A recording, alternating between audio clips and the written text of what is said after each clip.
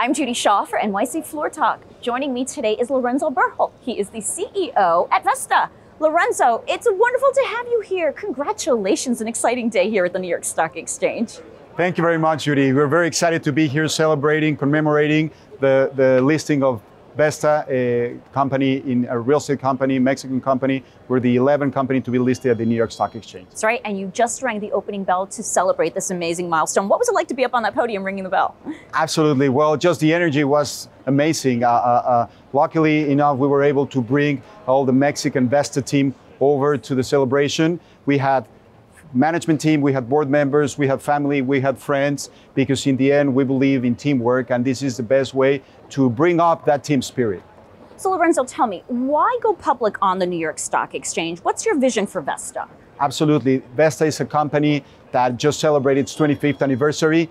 We have been raising capital for 25 years from Mexican investors as well as international investors to invest in industrial real estate in Mexico. So since the beginning, we have been able to raise international capital, and for 10 years, we have been a publicly listed company in Mexico. However, for the next stage of the company, we will continue to invest heavily, and this is a good way to broaden our investor spectrum in what we believe is let's say, the largest capital market in the world, and we believe that it matches and it intersects very well with more capital that we require in Mexico to continue investing into a prosperous economy.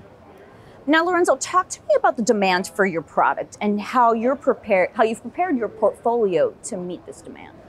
Absolutely. So the investment is going to be for state-of-the-art industrial facilities throughout the most dynamic markets in Mexico for industrial purposes, and particularly right now with a strong demand coming from nearshoring as well from e-commerce opportunities. What we are seeing is that Mexico requires better infrastructure, better industrial parks, and this is exactly what Vesta is providing. We are anticipating to a strong demand coming from global companies from US, Asia, Europe, that want to establish operations in Mexico or either want to expand operations. Since NAFTA, Mexico has been a very open market to bring global investors, and this is only another way to continue that growth path and continue fostering and promoting the economic opportunities in the manufacturing front.